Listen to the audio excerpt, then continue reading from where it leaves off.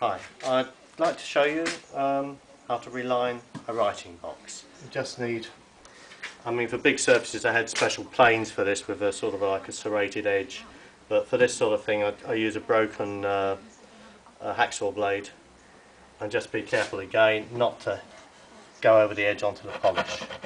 So just work from the corner diagonally, scratching the surface,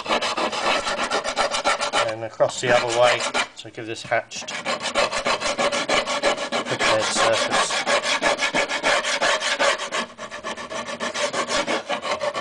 And not to go up to the edge, otherwise it won't stick down there. I use this wallpaper paste. Right. I'm not getting paid for this. It's cold water starch. So it's called cold water paste. It's a wallpapering paste, and we use it, and we add a little bit of the wood glue, which sort of thins it out. I'll show you what we're doing. So we're just taking a little bit of water. That's about, you don't need an awful lot because it's a very small lining. Perhaps about 1/4 of an inch of water in the bottom of there, and you put in the paste, say about that much. Let's say about 2 dessert spoonsful, something like that, perhaps. Mix that in, see how it goes. We want to get this to go almost into a solid state, like jelly sort of state, I suppose. We'll just put a bit in here.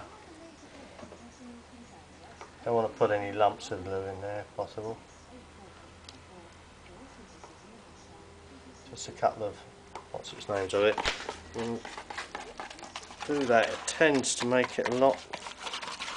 So it's already going quite a bit thinner. And that should do that. So that we can leave for a sec. You can see they've marked a little line to the measurements. Obviously I've taken the measurements, sent them off to a supplier of these linings. A company called Essex Gallery supplies them, and by post. Quite reasonable, I think. Okay, so that seems to be okay. The underneath, sometimes they got bits of wood chip and God knows what else on there. So you don't want that causing little lumps and bumps. Brush it off. To do the lining you need one of these, which is a standard roller. They use it for printing and that sort of thing. It's got a rubber covering. You don't you want something that rolls, otherwise it pushes the skiver along, and you're continually moving off the line that you want it to be on. If you leave it a while, you don't get those sort of like slightly dry lumps. It should all of be okay. Now we put it on reasonably thick.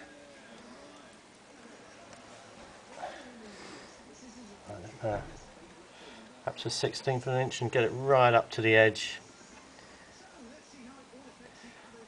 As I say, with your waxy veneers, if you do go over a bit, or it gets squeezed out onto the veneers, it won't stick to the polish and rip it off when you clean it.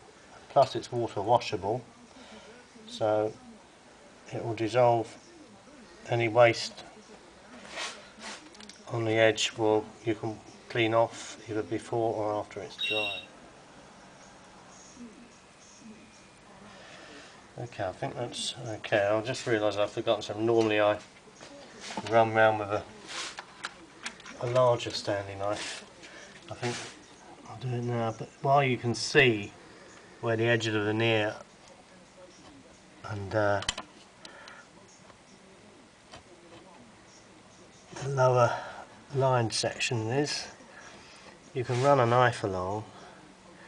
It gives you a kind of a track. You don't do it wrong.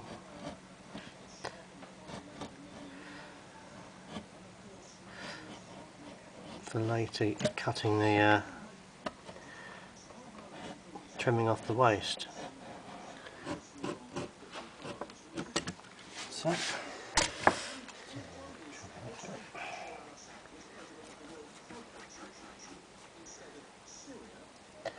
yeah, the actual top is soaking up a bit of the liquid in the glue there, so it's getting a little bit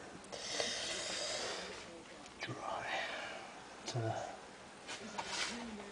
think that will be okay.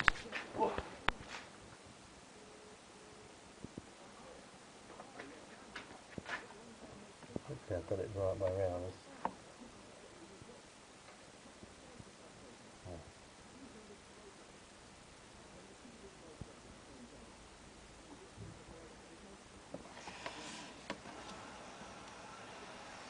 Well, measurements. Well, it wasn't square in the first place, the whole thing, so you can't really blame them. But, rarely do these things entirely line up. You just got to get it best compromise that you can. I think that's about it. This corner doesn't want to quite line up. All the rest seem to be pretty close to it.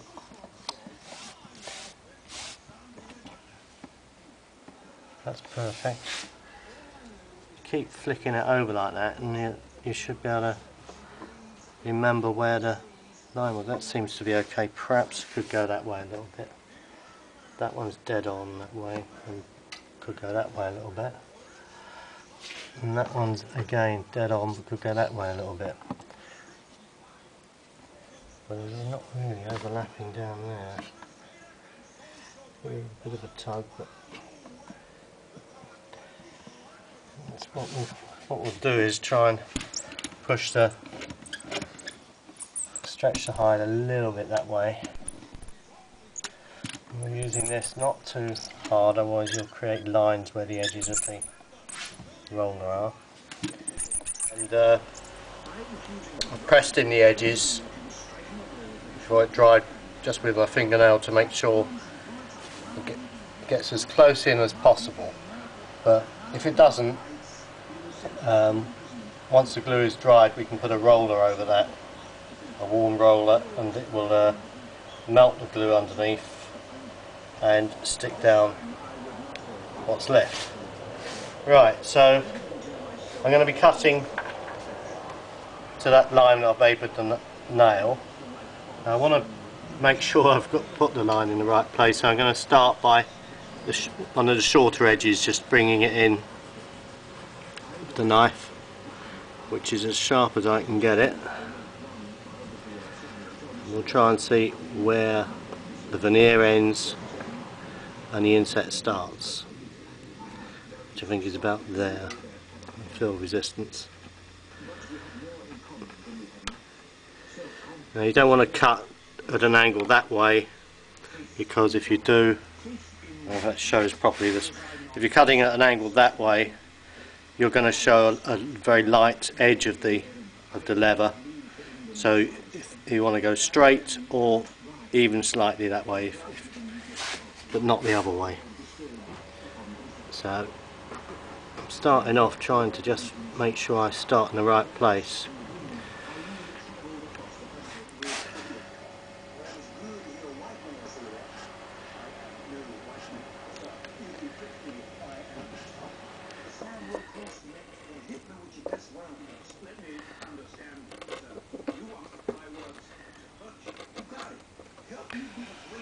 Right, I've got my wet cloth and just you see it's just those bits have just got stuck on the edge there, but they come off with a bit of water. Just that bit in there.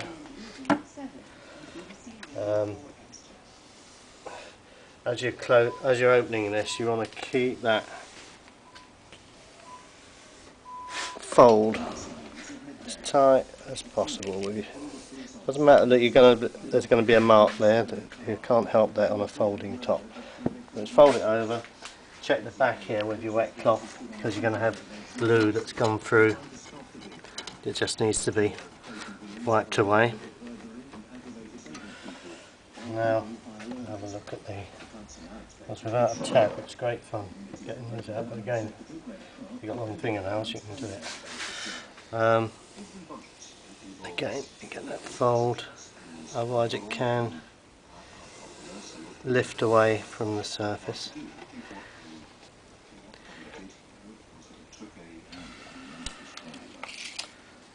Check 12 quarters, so it'd be 6 3/8. Centre. Overnight, the pain increased, and Mrs. Houston reported 6 3/8. When he got off the plane, he must have looked terrible, because his Austrian doctor reacted immediately.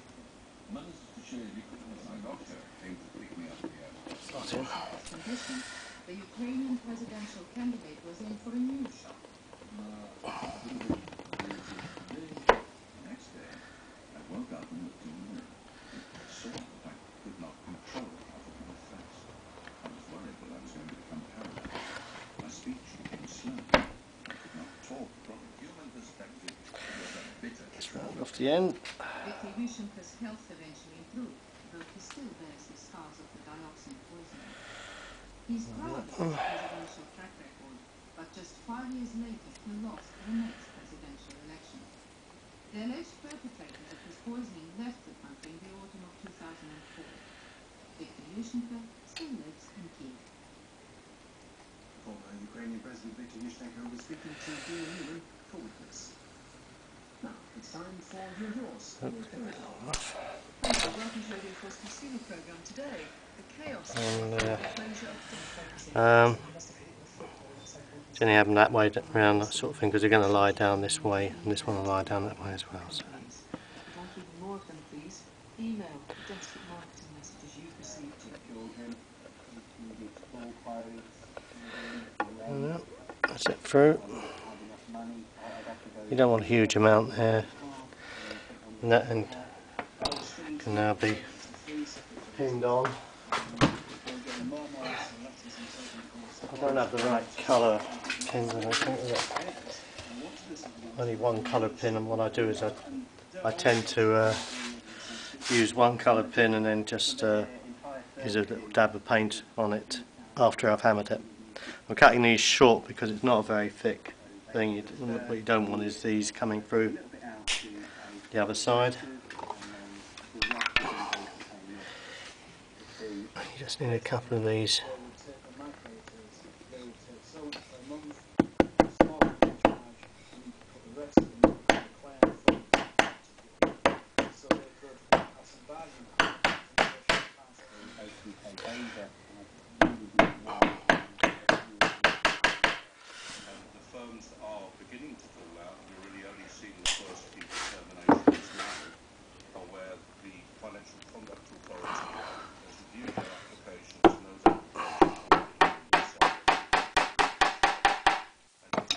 That's it. Tabs in place. Job done.